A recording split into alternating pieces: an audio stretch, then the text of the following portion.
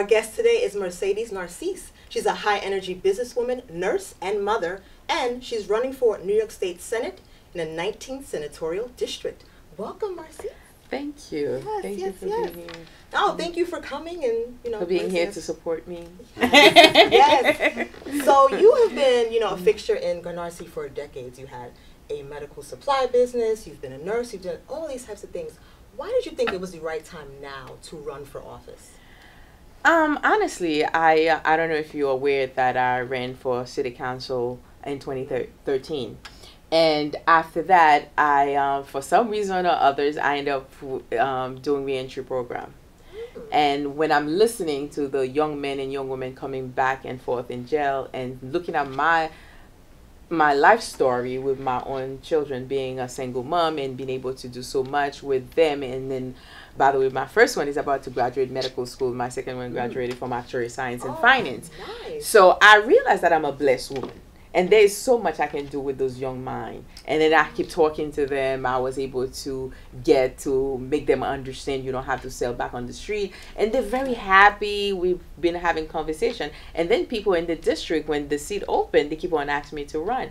And then one day I was having a conversation with one of the reentry young men, and he dared me to run for office. Really? Because he trusts me. He said, I never trust anyone, but I trust you, and I think you should, because I was talking about politics, and I let him know that I ran for office, and I don't want to bother sometimes because it's so much, the bureaucracy, the things, and it was too much. Right. And then he encouraged me. He told me that he would love for me to be in office and for him to work together with me. And then I was thinking about it, listening to the people in the area, and there I am, running for the state senate. I love it. I mean, it's a great story. But in terms of, you talked about reentry programs.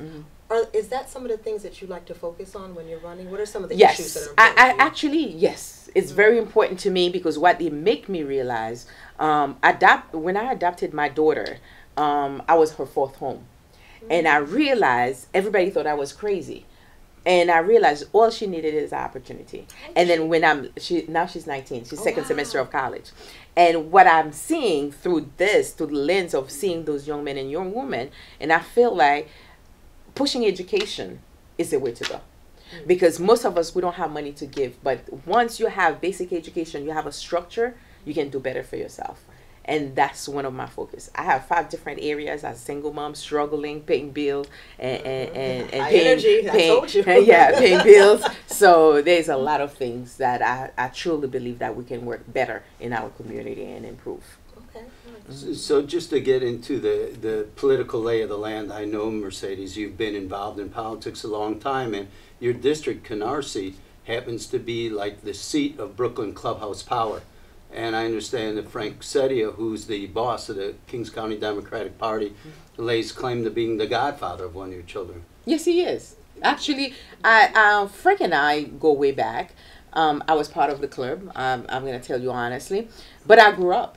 And what I'm seeing in the district, it needs more than politics. It needs somebody that cares, that been tested and tried. It's not about cornism, like people just putting the people in office. But it is about the folks, the people in the district. The voters have to have their voice. And for me to have the opportunity to get the voters not only to just vote, but to be part of the family, the community, and really engage. And I'm tired of seeing the voters suppression and oppression, and sometimes I can say depression as a nurse. So right. I need to see more of, because a lot of people give up in the area because of the same thing. Oh, there's powerful. Who's the power? The power is the people. The people right. speak, and that's it. That's the end of the story. I got almost 6,000 votes last time I ran for office. Right. So the people speaking. So presently the person that's in office, even though she got elected twice in the special election, she never even reached I would say 1/3 of the vote that I got. Do you think that your opponent, Roxanne Prasad, do you think she's kind of like a puppet of the club? Or? Basically, I'm saying I don't like to talk about people, but if it's quite frankly, why would somebody be elected with less than 1,000 votes in an area that have 318 folks living there? So that's kind of like, it's just like the people are not there. So if the people are not there, that means somebody else is there. Somebody interest is there. So that's what I'm talking about. So where can people find you if they want to perhaps give money or support your campaign? I love that. I love that. You know, in campaign, I think I want everybody to invest. I am on 9712 Flatlands Avenue. It's right across from Holy Family. We open doors for people. We open from 10 o'clock to 6, 7 o'clock. And I'm represented right now by the Advance Group, 39 Broadway. So I'm sure everybody can Google that, and I welcome that, the support. This is great. This is a journey that I've been waiting to, kind of like, this is a path of my life that I have to take, and I truly feel like I would make a difference in my community. And like I said, I work with everybody, and this is nothing different for me from East New York. When I represent East New York as a nurse, go to the home, and I go to Borough Park, and I go to Ship's Head Bay to be in people's home. I've been to almost everybody's home I can imagine in Brooklyn.